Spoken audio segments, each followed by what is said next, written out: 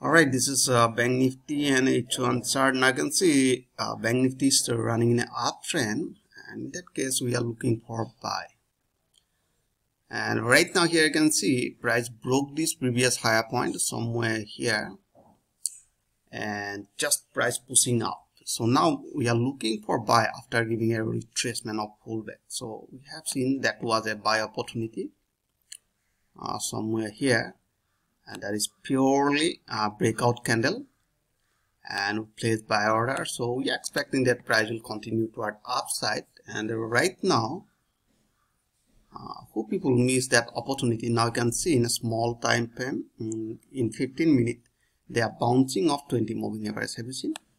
Bouncing off 20 moving average. So now you can see, hope people miss that opportunity. You just wait to retrace toward moving average 20, and that will be our buy opportunity. So I hope you enjoyed this video. If you like this video, please like and subscribe. Thanks for watching.